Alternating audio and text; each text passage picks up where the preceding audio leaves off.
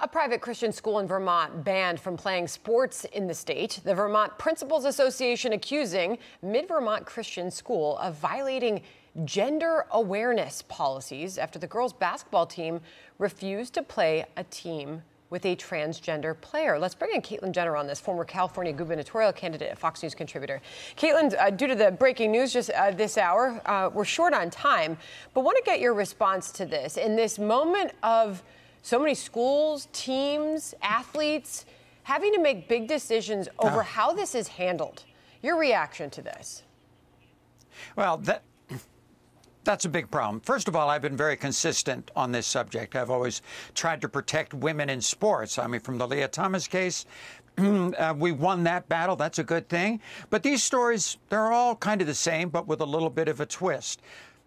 What's happened is the radical left and their radical gender ideology have really tried to, over the years, blur that line between men and women.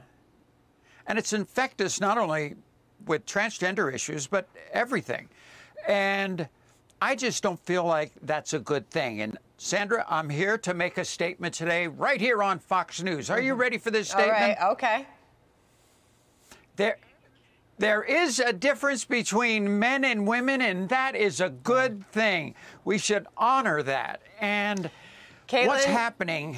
You always give it to us straight up. Yeah, and the radical left is just not. I know you have used the word that they have hijacked transgender in this country, the transgenders in this country. 94 students affected by this. It's a big deal, and we're watching all these developments, Caitlyn, because there are many of them out there. I know. I've got 5 seconds, Caitlyn. Go ahead. All right. First of all, I don't like what the league did in banning those girls. They made a political decision for one person. Yep. And they had, you just said, 94 girls were affected over one person. That's important. That's wrong. That's they should be ashamed of themselves. Caitlyn, thank you so much. We'll have you back soon.